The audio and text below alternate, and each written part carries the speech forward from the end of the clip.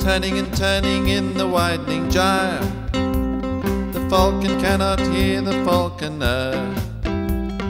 Things fall apart, the center cannot hold. Mere anarchy is loosed upon the world. The blood-dimmed tide is loosened everywhere. The ceremony of innocence is drowned.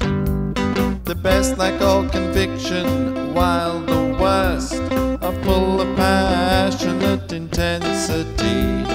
Surely some revelation is at hand. Surely the second coming is at hand. The second coming, hardly are those words out, when a vast image out of Spiritus Mundi troubles my sight.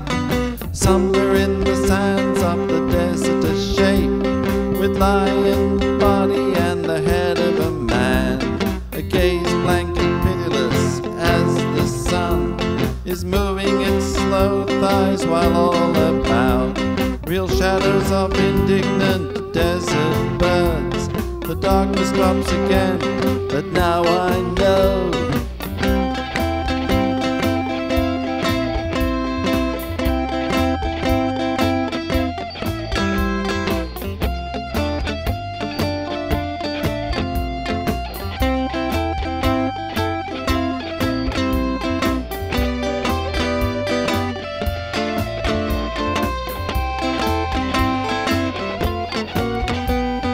20 centuries of stony sleep were vexed to nightmare by a rocking cradle.